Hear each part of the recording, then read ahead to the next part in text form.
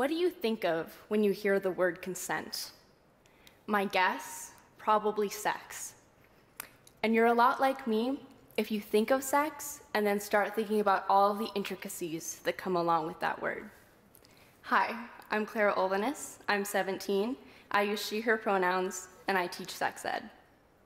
Now, you may be wondering, how does a 17-year-old end up teaching sex ed and having such strong opinions about consent for that matter? Well, I'm part of Planned Parenthood's Teen Council, a group of high school-age students and our facilitator who work to teach sex ed and spread consent literacy in our communities.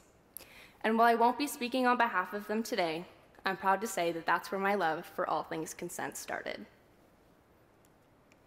The first thing we have to do is define consent. It sounds complicated, but really, it's simple. Non-consent is your coworker taking your lunch from the fridge because your name was on the back and they totally didn't see it. Non-consent is your mom sharing that not-so-flattering photo of you asleep on the couch in your band uniform.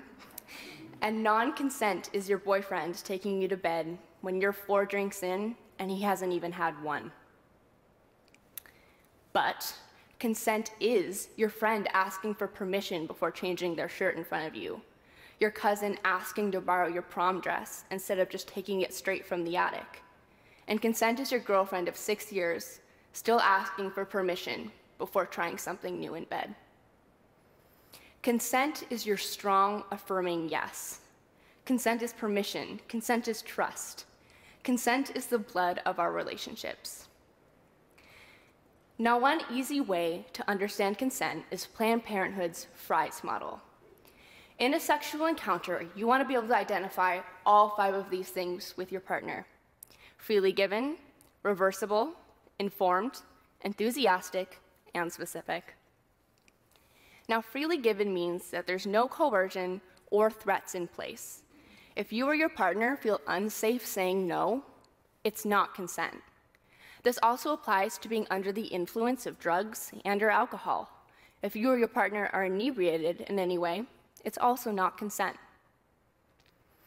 Reversible means that just because you said yes this morning, yes over text, or yes 5 minutes ago, doesn't mean you have to follow through now if you don't want to. Maybe you aren't feeling good, or maybe you just changed your mind. You're allowed to say no. The important thing to remember here is that things could be going great, fabulous even, and you are still allowed to change your mind. Now, informed means that you're not only informed of everything that's going to happen sexually, but you're also informed of any of the risks that may come along with it. Risks could be pregnancy, STIs, STDs, or really anything that comes along with sex in your relationship. Enthusiastic is a yes that means it. It's a yes where you aren't second-guessing the amount of pause between your or your partner's agreement.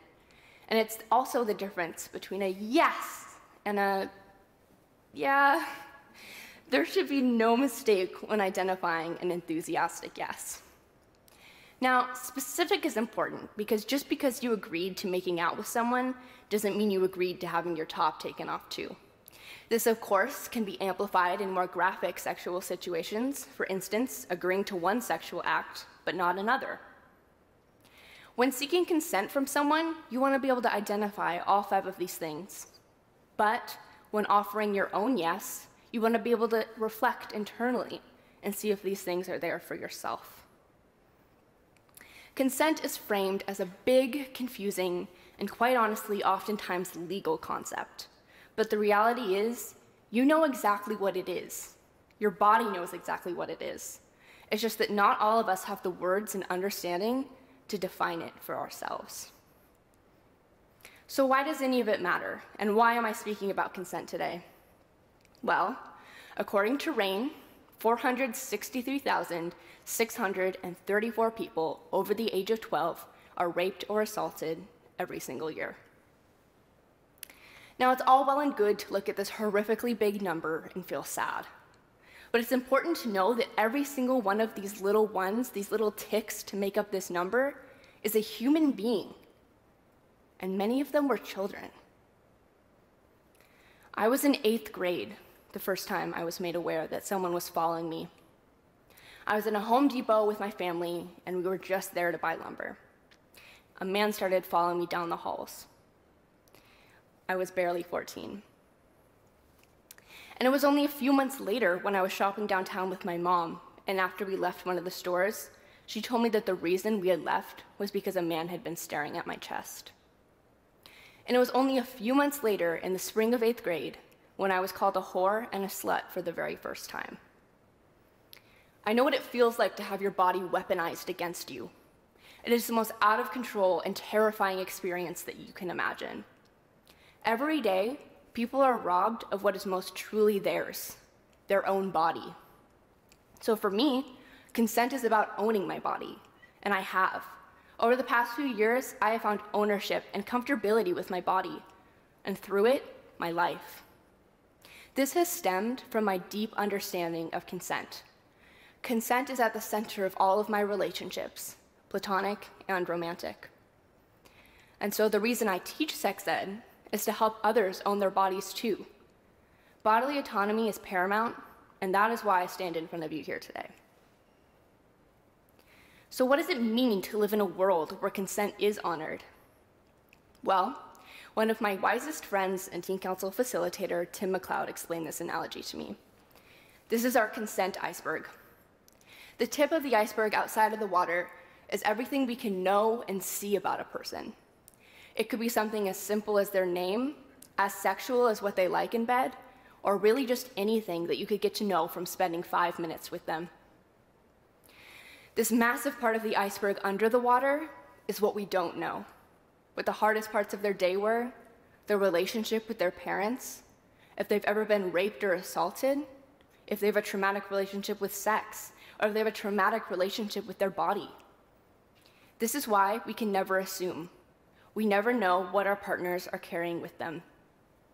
So this iceberg can be something as small as your partner not having a stomach ache and not wanting to have sex because of it. Or it could be something as big as a rape that occurred previously. My definition of living in a culture of consent is to move through my everyday life visualizing this iceberg. Because the consent is bigger than your bedroom. It's all of those little consent moments we talked about earlier. You deserve to live in a world where your no is respected unconditionally. And so do I. We all do. So begin by offering that same respect to those around you, and learn how to handle it when you're told no. Because at the end of the day, no one owes their body to anyone else. And we are each our own first steps to creating a culture of consent in our lives, and then spreading it through to our community. So now it's time to figure out what it means for you. Whatever the reason, you need to find it. It could be something as small or as big as you want. It could be that you want to feel free in your body. It could be that you want your partner to be in a relationship where they're never afraid. Or it could be that you want the world to be a place where no one has their sexual autonomy taken from them. Whatever the scope of your reason, you need to find it. And maybe it's a bunch of little things all put together, and maybe it changes every day. It doesn't matter. You need to figure out what it means to you.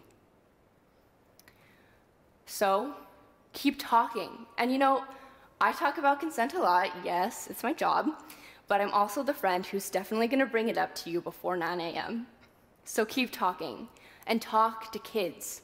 If you're ever interested in being humbled when it comes to talking about consent, talk to a kid. They are so much smarter than you even realize, and they'll bring up situations that you never even thought to consider. So keep talking, and talk to your kids. Talk to your parents.